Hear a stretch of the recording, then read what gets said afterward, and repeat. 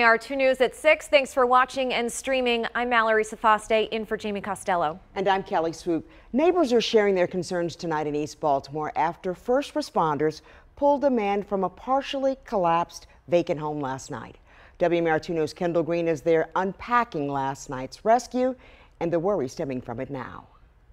Neighbors tell me a man pulled from a collapsed home in East Baltimore yesterday was looking for shelter from the rain, ultimately costing him his safety. I heard the commotion outside, ambulance, fire trucks, EMS, Around this time of year, scenes similar to what Kevin Baker described seeing on North Dallas Street Tuesday night aren't hard to come by, especially near the more than dozen vacant homes lining the block close to where he lives. He says around 9 o'clock Tuesday night, first responders spent quite a bit of time trying to get someone from inside the shell of a house. They was out in the back alley, and from my understanding, somebody had fell through the floor in one of those abandoned houses around there.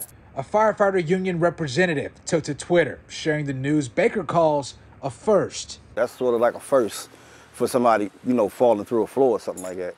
And from my understanding, the guy was trying to get out of the rain. It was raining hard, and he was just trying to dip into a place to get some shelter, I guess. I knew that was going to happen eventually because, see, people venture into these houses to get the copper, to get the steel, to get whatever, the furnaces and whatever inner workings of the house they can, and they get stuck. Palestine Boone, who's lived off of Dallas for more than 60 years, says while the houses can keep a person out of the rain, the conditions inside just aren't livable.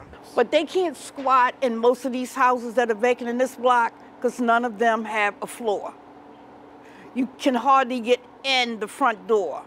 Baker, since the incident, hopes it serves as a good reminder for folks wandering inside the vacant homes to be more careful. You don't know what's going to happen. The buildings is old, they run down, man, so, I just tell people to be careful, I feel for their situation because I've been out here myself, man. I was homeless one time, so I understand it.